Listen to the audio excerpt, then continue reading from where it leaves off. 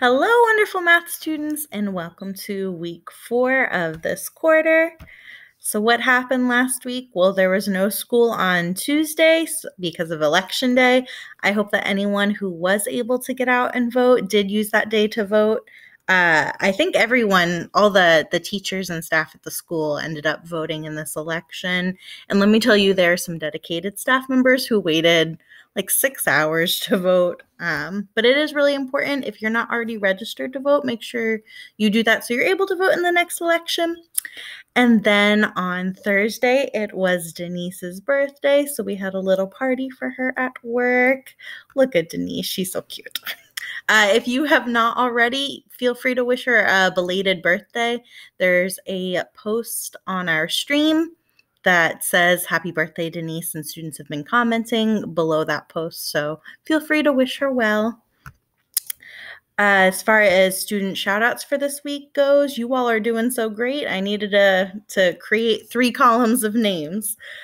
These first 2 columns here are just students who are doing an awesome job getting their work done. I said it last time, I'm going to say it again. With online classes, that is a success. If you are getting through the work, it can be hard, especially with everything going on right now and having to do school from home. So congratulations to Moses, Anjali, Io, Francis, Deborah, Sheila, Ugochi, Niall, Rachel, Olaken, Carlos, Jalen, KG, and Ashley. We see all the hard work you all are doing and just want to congratulate you guys and keep it up. This last column here is specifically names of students who have spent a lot of time watching those Edpuzzle videos. Those lesson videos are really important with doing school online right now, just because that's the lesson. And so normally we would want to really emphasize the instruction part when you're in class and the learning, but with you all being home, it's really important you are watching those lesson videos to get that instruction. With Edpuzzle, we can see how long students have spent on it. So these students here who have spent a lot of time watching those videos, and with that, spending a lot of time with the questions in the videos and taking notes and everything. So I just want to congratulate Kimmy, Jalen, Anjali, Olalekan, Deborah, Ugochi, Cortez, and KG. We see all that time you guys have been putting into those lesson videos and just want to congratulate you and keep it up. Next in our announcements is just a reminder of these daily expectations. Once again, make sure you are checking your school email. You are completing that attendance form. You can find that on the classwork tab. It should be right at the top. And you want to make sure you're completing that Monday through Thursday. Make sure you're watching those lesson videos before completing the homework. Those lesson videos are what I was just talking about a moment ago with Edpuzzle.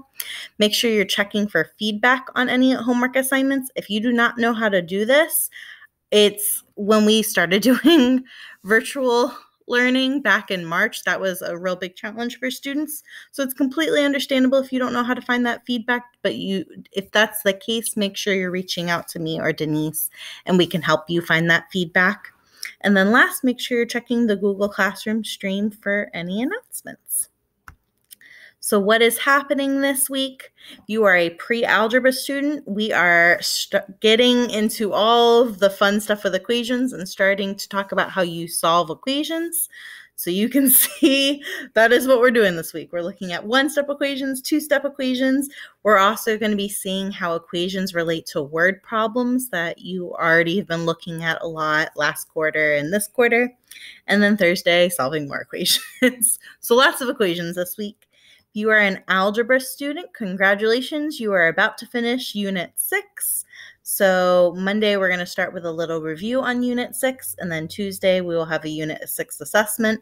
There won't be a video because it's an assessment, so you'll be able to spend all of that time just working on those assessment questions. We said this when pre-algebra had their first assessment, but I'll say it again now. For any assessment, we're just asking you to try the best you can do. This is a way for us to see where you're at as far as all the different learning objectives in this unit assessment.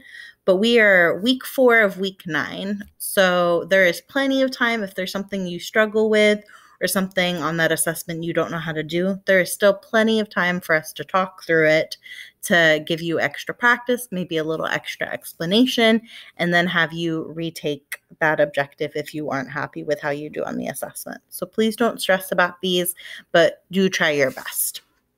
After Tuesday, so Wednesday, we'll be starting Unit 7, which is your last unit, algebra. Congratulations, you're almost done.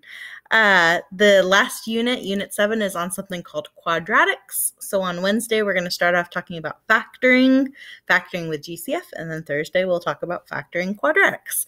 So in between those 2 days, you should learn what a quadratic is and what this last unit is going to be all about. The one other thing, and I'll have to exit out of the PowerPoint to show you this. The one other thing I want to talk about in this video is student-teacher conferences. If you were a student this time last quarter, you know that I like to meet with students at this halfway point in the class. The class is 9 weeks long. This is week 4, so somewhere between this week and next week is that halfway point. And at this halfway point, I like to have student-teacher conferences. So on Monday, I will be posting this link to Calendly. This is where you can sign up for a student-teacher conference. The conferences are going to run from November 13th, which is going to be this Friday, until November 20th, which is next Friday. They should not be that long. I've got up here 15 minutes max for the majority of them. For a lot of students, it was more like 5 to 10 minutes. And it's just an opportunity for us to talk about the progress you're making in the class, see if you have any questions. If you've been doing great in the class, join the conference so I can tell you that. If you're feeling overwhelmed with the class or behind with your assignments, join so we can talk through that and come up with a solution. This is for everyone, anyone who's a student in this class right now. So in order to sign up for the conference, you'll click on the day you want to do the conference. Each day you click on is going to have different time options here. You would choose any time you want. Keep in mind when you're picking these, please make sure you pick a time that you know you're going to be able to attend. If something comes up last minute and you're not able to, please let me know so I'm not just sitting here waiting for you. But do try to pick a time that you know you're going to be available. And notice that they're pretty close to each other. Well, at least these are. So it's important to pick a time that you know you'll be able to be on time for. So if I know I'm getting off of work at 10:15 a.m., I don't want to pick the 10:15 a.m. one. Maybe I want to pick one that's later. When you do pick your time, you'll just click the confirm button, and then you'll type in your name here and your email. Whatever email you type here, you should be getting a confirmation email sent to that will have a link for the Google Meet. So all of these will be taking place virtually unless you're an in-person student, and then I'll just be meeting with you in person. But for our at-home students, it'll send you a Google link that you'll join at that time.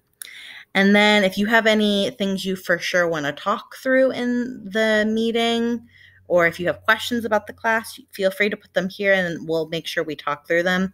I do want to say these conferences are to talk about your progress in the class, not specific math questions. If you have specific math questions, I would really encourage you to join tutoring instead.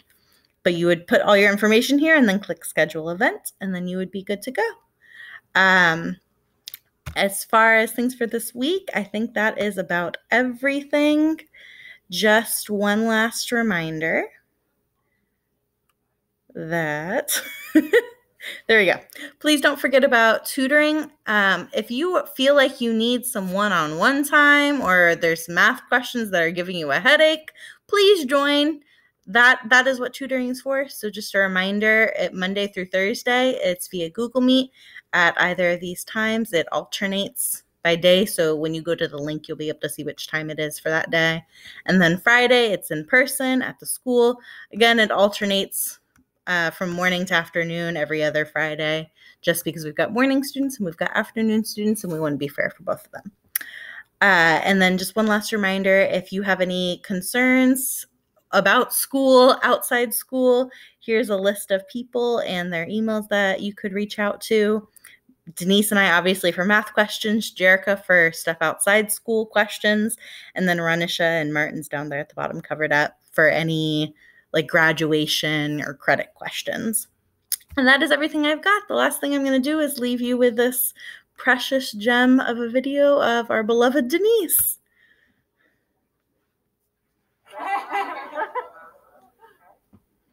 Happy birthday to you. Happy birthday to you. Happy birthday to you. Happy birthday to you.